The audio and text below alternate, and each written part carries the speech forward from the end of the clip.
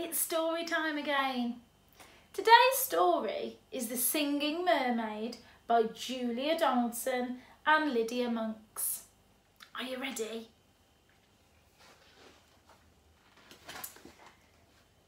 Did you ever go to Silver Sands on a sunny summer's day? Then perhaps you saw the mermaid who sang in the deep blue bay. She sang to the fish in the ocean, to the haddock, the hake and the ling. And they flashed their scales and swished their tails to hear the mermaid sing.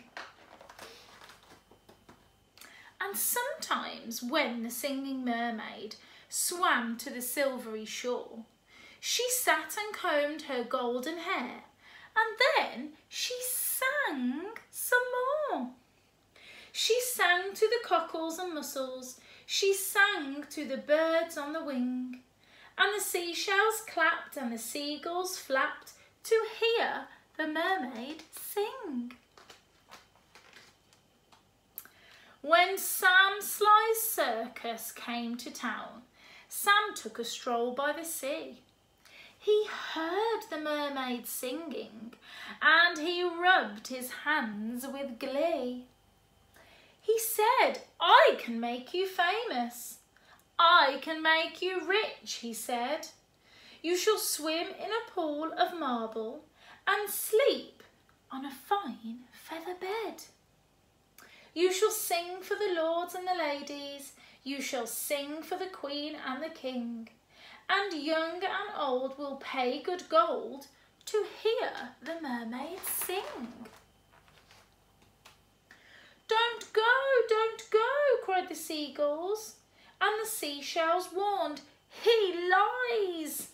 But the mermaid listened to old Sam Sly and smiled as she waved her goodbyes.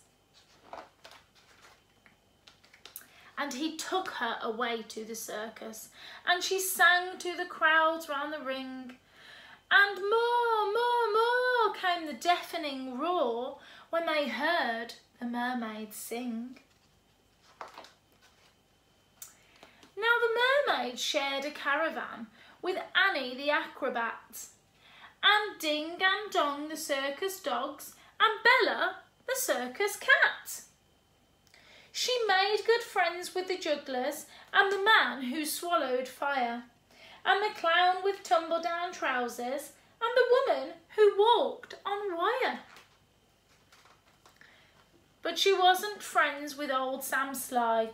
No, she didn't care for him, for he made her live in a fish tank where there wasn't any room to swim.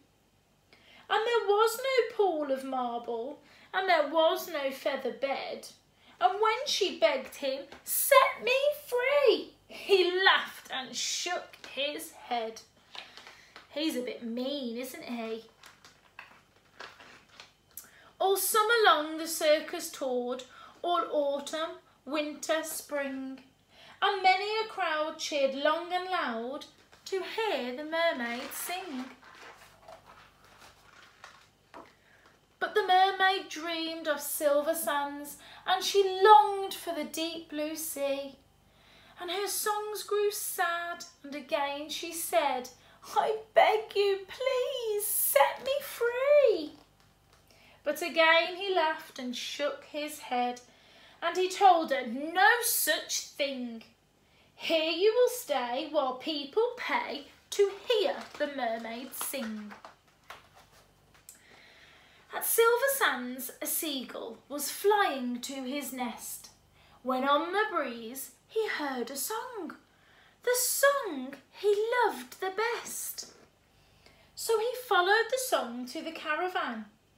Sam Sly was just about to lock it. The seagull watched as he turned the key and slipped it inside his pocket. The seagull waited till Sam had gone. Then he perched on the windowsill and tap, tap, tap at the window. He tapped with his yellow bill.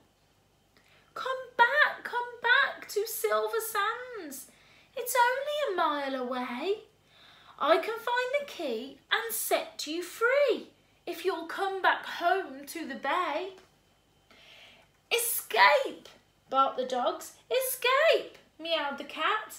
But the mermaid sighed. Odd fail, for how could I walk to Silver Sands when I only have a tail? Like this, cried Annie the acrobat, and she stood up on her hands. This is the way, the only way, to get you back to Silver Sands. Right hand, left hand, tail up high, there's really nothing to it. If I give you lessons every night, you'll soon learn how to do it. Next week, while Sam was snoring, the seagull stole the key. He carried it off to the caravan and set the mermaid free.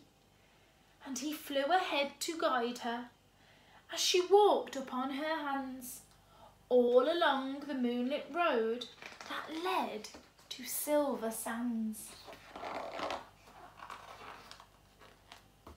And the creatures on the seashore and the fish beneath the foam jumped and splashed and danced with joy to have their mermaid home. She sang to the cockles and mussels, she sang to the birds on the wing, and the seashells clapped and the seagulls flapped to hear the mermaid sing. She was back home and happy again. And if you go down to Silver Sands and swim in the Bay of Blue, perhaps you'll see the mermaid, and perhaps she'll sing for you. What's your favourite thing about the seaside?